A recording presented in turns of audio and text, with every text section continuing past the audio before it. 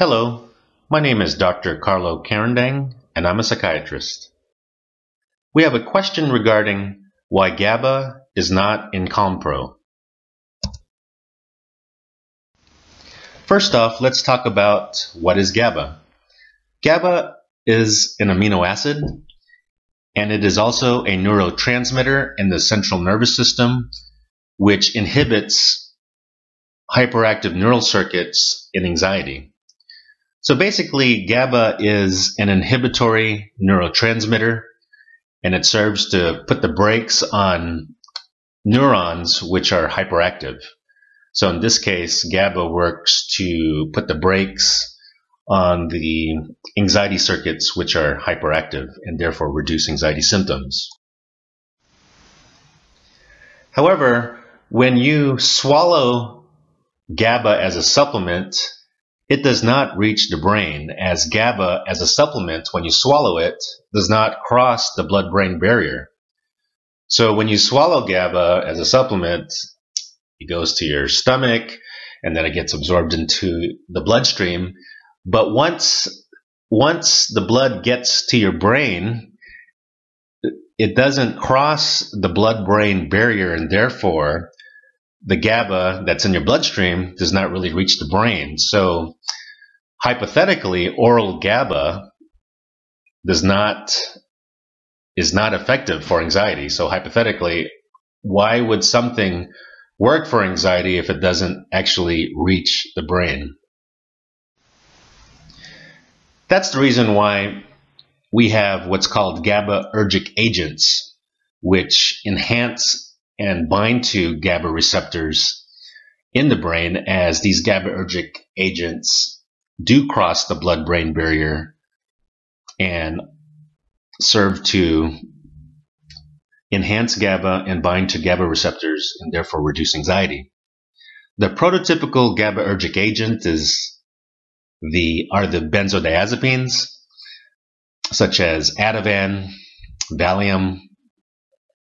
So these benzodiazepines enhance GABA, and they bind to GABA receptors and therefore are very effective for anxiety.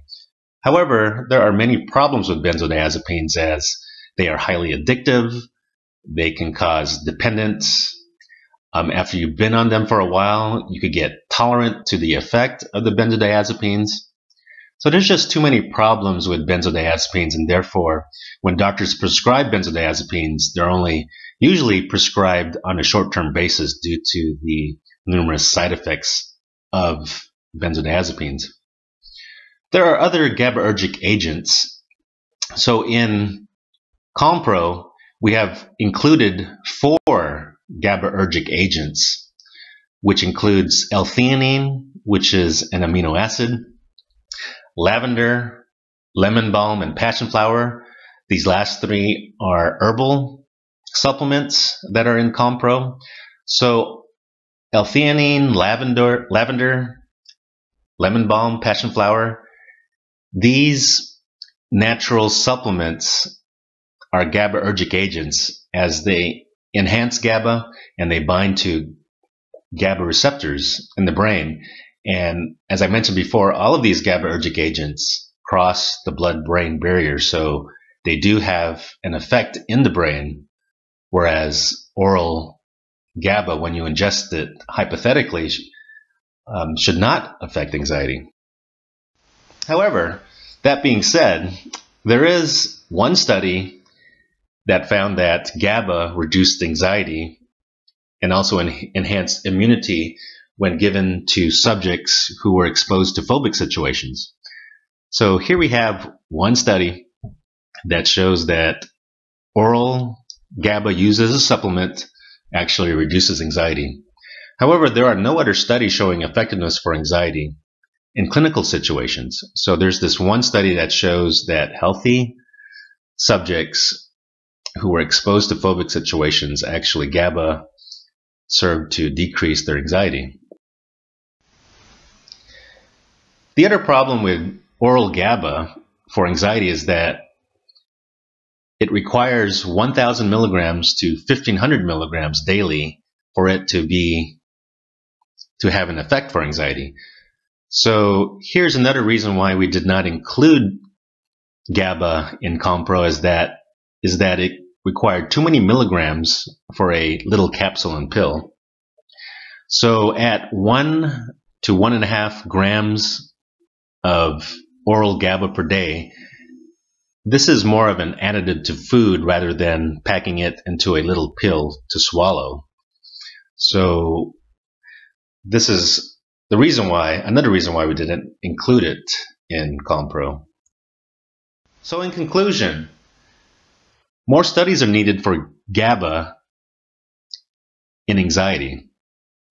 As I showed you before, there was only one study that showed it had an effect for healthy subjects who were exposed to phobic situations, and it reduced their anxiety, but there's no other studies.